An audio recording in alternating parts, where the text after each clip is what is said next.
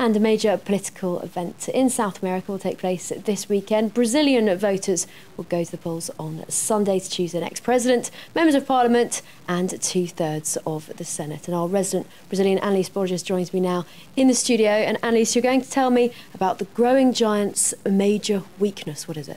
That's true. Education. Education is Brazil's biggest challenge, Jessica. When Lula was sworn in 2003, he declared that he had finally earned his first diploma by becoming the president of the country. As Brazil's least educated president, he dropped out of school in the 4th grade. Lula didn't manage to give education the attention it required, unfortunately. That's maybe because his educational policies got off to a late start. Lula dismissed 2 education ministers before finally putting a program in place in 2007. That's 4 years after he took office.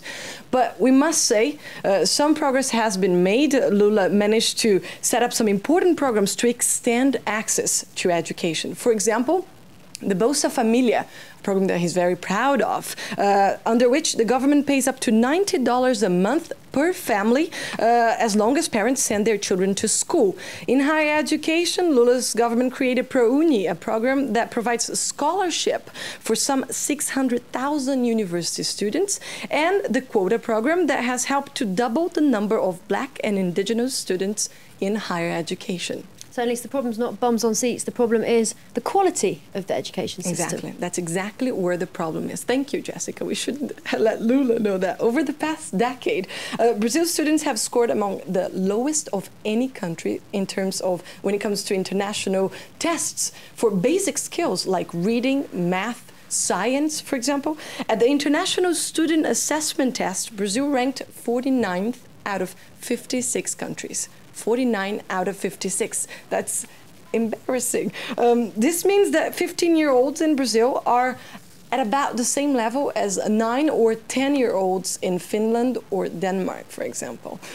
Brazil's educational shortcomings leave many Brazilians on the sidelines. According to a government report, 20% of the country's 25 million possible workforce this year are underqualified.